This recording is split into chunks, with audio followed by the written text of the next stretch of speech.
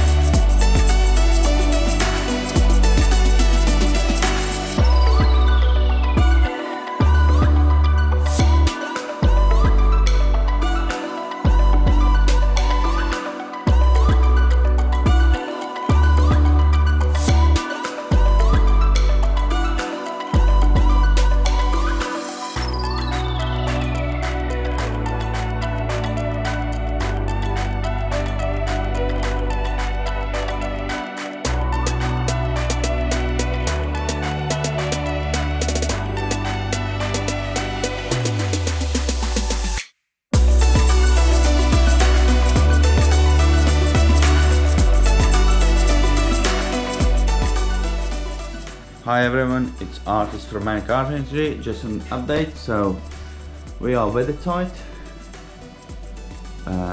So today, well, we got to put, as you can see, a little bit of ASB there. So on this one, what we've done differently from the other conservatory, we cross-battened it for easier ventilation. If you remember, first one we couldn't because we were going under the gutter. Where here it didn't really matter. But also what is different here, the construction of the top is slightly different. This has got more raised lip on alley, which brings, as you can see, the roof up more than other one. We couldn't really go on lower because we need to form trough, and trough will run just above that vent. So we're going as low as we can on there.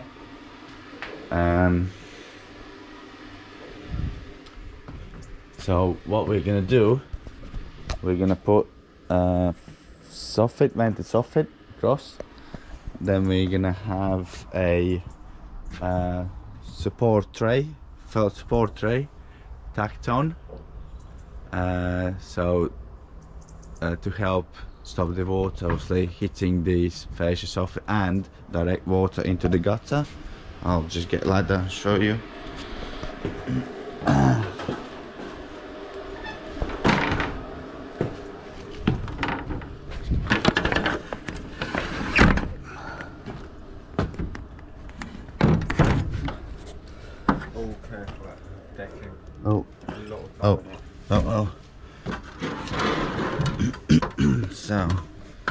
So here we're gonna put buttons on here, put fascia there, and then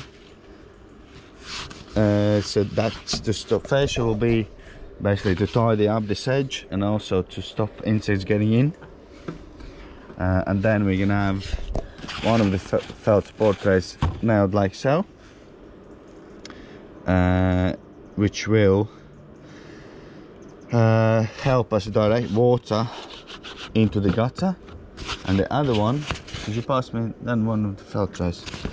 Another one will put it as you would normally do. Another one will take care of felt like do the basically what it needs to do. The other one will fix like so to support the felt there, and also then we don't need 2 rows of tiles on the bottom, because that will be covered by felt and felt support tray. So that's what we're gonna get the outcome.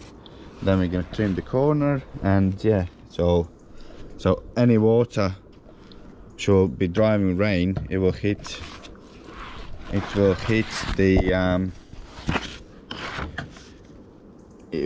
this tray and just trickle down into the gutter, so it can't basically go in and up and into the building. So that's what we're gonna do on this one, and yeah, that should work fine. So hope you're gonna enjoy it, and we'll catch up in a bit.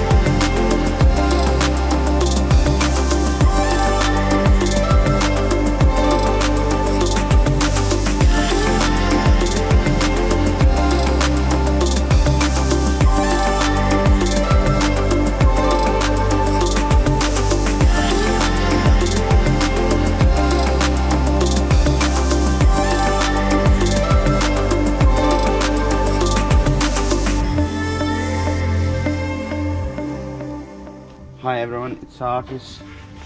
Just a catch-up video, so just show you what we've done on this one, which is slightly different from our previous one. This is obviously where all hips and rafters meet.